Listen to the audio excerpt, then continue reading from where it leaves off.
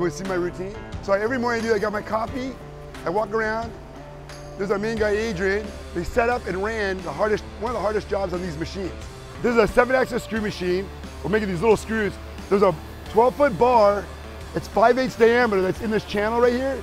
And then there's some tools performing operations on the bar. So the bar's churning at about 7,000 RPM. That is really fast for a machine because you can imagine you have a bar that's 5/8 diameter spinning at 7,000 RPM.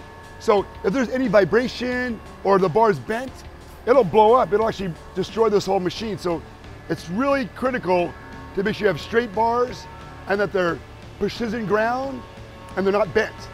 This is one. He's one of our grinding and lathe guys. What tolerance you holding on this? Everything. And you check every part like this? Every part. He moves at 20 millionths, which is 0.000020. On that type of job is like critical for aerospace. I mean, there's a lot of grinding going on in aerospace, mainly because the tolerances are so tight. So if you really want to hold a really tight tolerance consistently, you got to use a grinding machine. And that's what he's doing there. So these guys are very specialized people we have here. That gentleman there's probably got 30 years experience. Just one little mess up or he's not paying attention and you're throwing $1,000 parts in the trash pretty quick.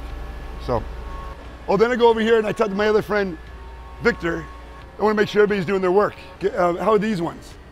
It's good? Cool. These are knot pullers for the reels. Like you want to tie your braided line to your mono or your fluorocarbon, you use this to kind of tighten the line. So what I'm gonna do now is close it up, let the machine progress to the next operation. Since this robot's intelligent, it's checking its gripper to make sure that the pins are set for the right bar size. So one side of the grippers grabs the bar stock, and the ones that are going now grabs the actual finished part.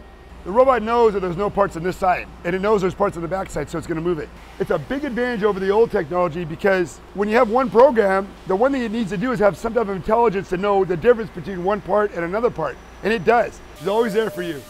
Every day I come to work, she's there.